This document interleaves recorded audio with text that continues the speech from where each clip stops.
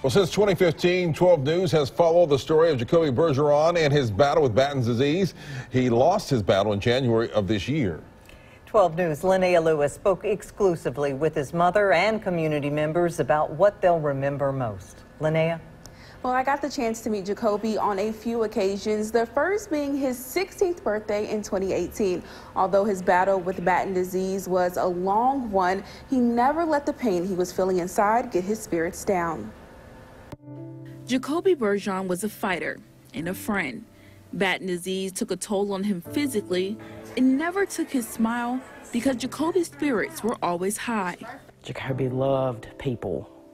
The more people, the merrier. I believe that's why he loved school, because our home life was very lonely. With the deadly neurological disease, no 2 days were the same. Jacoby's mother, Dixie, found support through other families dealing with the same thing. A Facebook page became a lifeline.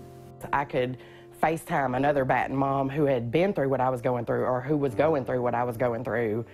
And so, in that sense, it was great. The platform gave the family a small local group of support. Regina Beeston and her family came across Jacoby from a Facebook post about him wanting a recliner. From there, these two families have been inseparable. Regina shared her favorite memory with Jacoby from summer 2019. And he stood up and he had the biggest smile on his face. And he started to walk across the pool.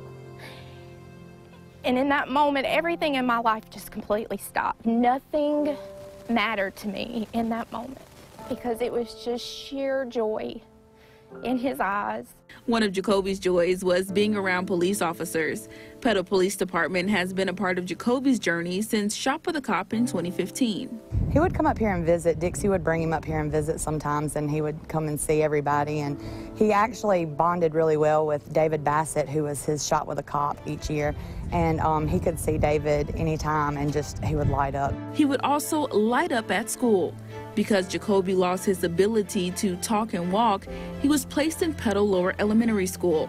But in the classroom, he was more able than ever.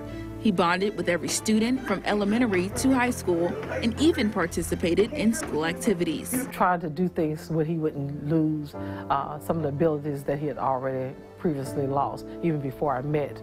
And so I just always try to do things to keep him moving and keep him with the great characteristics that he had.